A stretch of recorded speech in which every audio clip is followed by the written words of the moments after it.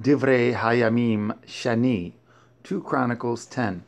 And Rechavam went to Shechem, for to Shechem were all Yashar'el come to make him king. And it came to pass, when Yaravam, the son of Nevat, who was in Mitzrayim, whither he had fled from the presence of Shalomah the king, heard it, that Yaravam returned out of Mitzrayim. And they sent and called him.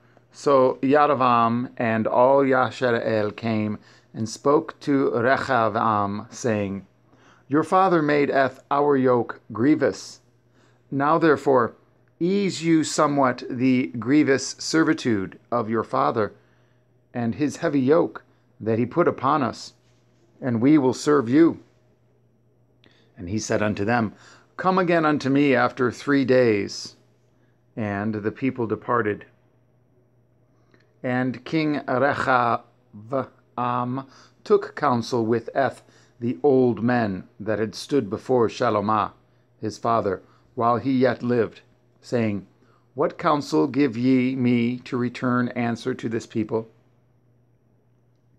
And they spoke unto him, saying, If you be kind to this people, and please them, and speak good words to them, they will be your servants forever.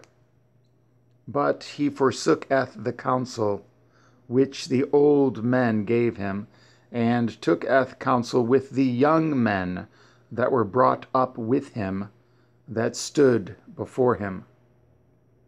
And he said unto them, What advice give ye, that we may return answer to this people, which have spoken to me, saying, Ease somewhat the yoke that your father did put upon us? And the young men that were brought up with him spoke unto him, saying, Thus shall you answer the people that spoke unto you, saying, Your father madeth our yoke heavy, but make it somewhat lighter for us. Thus shall you say unto them, My little finger shall be thicker than my father's loins. For whereas my father put a heavy yoke upon you, I will put more to your yoke. My father chastised you with whips, but I will chastise you with scorpions. So Yaravam and all the people came to Rechavam on the 3rd day, as the king bade, saying, Come again to me on the 3rd day. And the king answered them roughly, and King Rechavam forsooketh the counsel of the old men, and answered them after the advice of the young men, saying, My father madeth your yoke heavy, but I will add thereto. My father chastised you with whips, but I will chastise you with scorpions. So the king hearkened not unto the people, for the cause was of Elohim, that Yahweh might perform his word, which he spoke by the hand of Achiyahu the Shiloni to Yarovam the son of Nevat. And when all Yashar'el saw that the king would not hearken unto them, the people answered the king, saying, What portion have we in David? And we have none inheritance in the son of Yishai. Every man to your tents, O Yashar'el. And now, David, see to your own house. So all Yashar'el went to their tents.